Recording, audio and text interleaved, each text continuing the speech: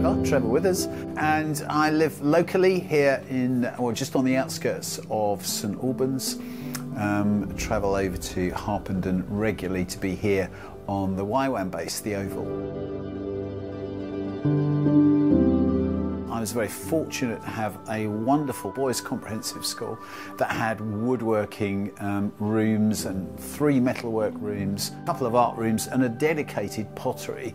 And I loved going on the wheel, and I'd go up there and really enjoy throwing and making things. I loved the mess. I loved the fact that it was sort of machinery involved, but it was fairly basic. You just got the wheel going with your foot, you know, kicking it, and the wheel went round, throw the clay on, and you just have a fun time making things.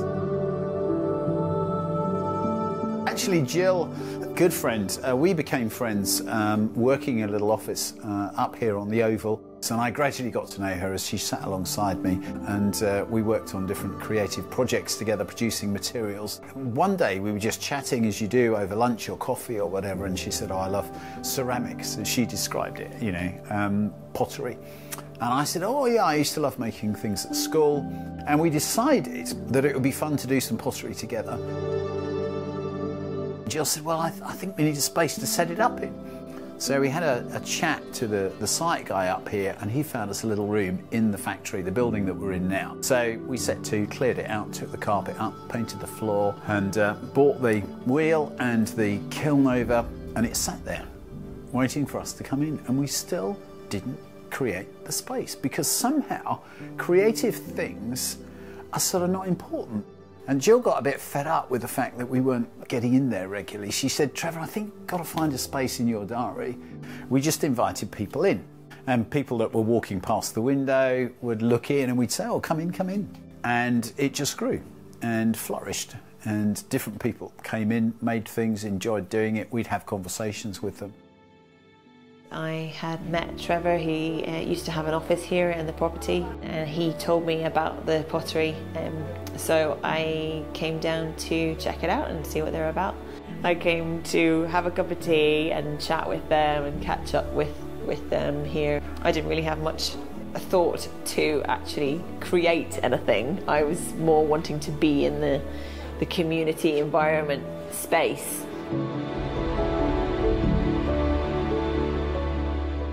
My background is in performance arts, and so I majored in dance. The atmosphere that Jill and Trevor create is always one of warmth and acceptance. I think the way that they run the pottery, the way that they embrace people as they walk through the door in a very warm way is just lovely. Several people tried to say to us, "Well, you could make things and sell them." But that isn't what we wanted to do. I'd been in business for the first half of my life. I'd sort of done that. We just wanted a fun space without the pressure of having to create things that were good enough to sell or we wanted to sell. Just a fun space for people to come and chill out, relax and enjoy having a cup of tea, painting some spots or a flower on a cup, or having a go at throwing on the wheel, learning how to do that, and just relaxing, really, just enjoying themselves. The first, I have any interest on it. I was just because I needed to help the pottery to do something in a secondary school. So I joined them trying to help because I never done it in my life. And I didn't know how powerful the creation, the creativity is behind the pottery. We get invited to go and run some retreat days with the local schools work team, and it's wonderful to see there how these youngsters really enjoy making things with clay. They're quite focused and sometimes stressed trying to get their marks up. It's just a fun, relaxing activity, and that in itself, I think, brings life and health and well-being, a sense of complete identity for those individuals, that it's not all about their academic achievement.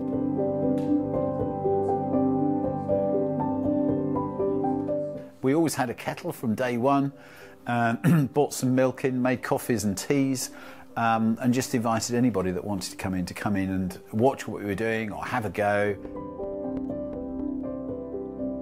One particular girl who stood on the threshold of the door and almost refused to come in, because she said, I'm not really creative, I'm not artistic, I can't really do this.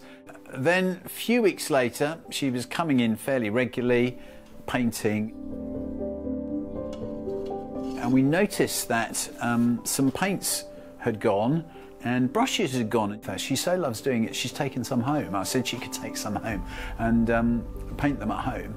And that was a very restoring thing for her, because she'd been told that she wasn't creative. She believed that she couldn't design things and paint things. It was just great to see.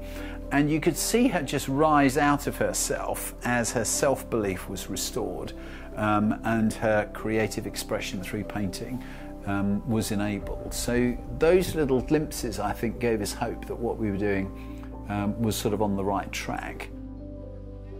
We're here to have fun, we're here to enjoy, we're here to laugh. That's what we're about. It doesn't really matter what the end product is. It doesn't really matter how good it looks even. It's about how we feel in the process of making something, and sit and play with clay. So there's quite often I will come in and I'll be on the wheel, and at the end of an hour I still haven't actually created anything. I'm really glad that more of the creative arts in general are being seen to be a real help to people who are struggling with depression, anxiety, loneliness, sleeplessness, and the pottery is definitely in that category of a creative therapy. When you do pottery, you find something new in your life, or some new ideas of who you are, who God is. It's amazing what making something with your hands just takes you out of your head, out of all those thoughts that are tumbling around. You focus on what you're doing, and it is quite relaxing, quite distressing. Whatever you make, if you want to, we'll put it in the kiln and fire it. You can decorate it, and it's just for you to have some fun and have something to take home that you've made, that you're sort of proud of. And I feel like God doesn't rush with us. His perspective on being productive is very different to what we understand, and therefore taking the time to even just watch the clay become what it wants to become. When I'm throwing, you have to get your clay centred on the wheel. If it wobbles about all over the place, you can't make anything with it. You know, God says, I am the potter, you are the clay. And often when we're moulding and shaping things, I might say to people, well, actually it's really, really interesting, is that sometimes we're quite resistant to what we feel would be best for us or we should be doing. We sort of hold back or push back, and sometimes the clay feels a bit like that. My prayer is that I would stay like wet clay. I felt about God's character as my shaper and reshaper. So what hinders us from growing is probably the number of people that we have available to host the space. And we're gradually developing that team based on the fact that many people who enjoy coming then want to spend more time here. We're just doing what we know how to do. And I think the way that we'd hopefully grow might be to multiply the idea.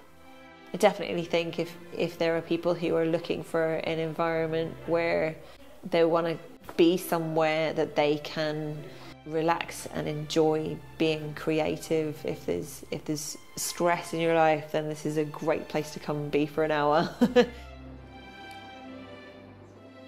Actually, I'm kept stable by the fact that I have this space and can create something which is very therapeutic for me, very helpful for me. So when things get a bit challenging, then this little oasis is really, really helpful. I really enjoy the company of the people that come here and the little team that supports this.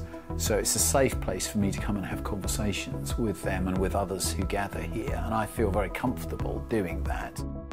Because of my belief that each of us is created to be creative, I think that many of us miss quite a large proportion of our lives in which we could be much more fulfilled than we are, because we don't find what we want to be creative with. So my encouragement would be, think about what it is that you enjoy doing, what you enjoy doing it with as far as creativity is concerned, and who you might do it with. Your tribe, if you like, the people that are going to help you flourish in what it is that you enjoy doing.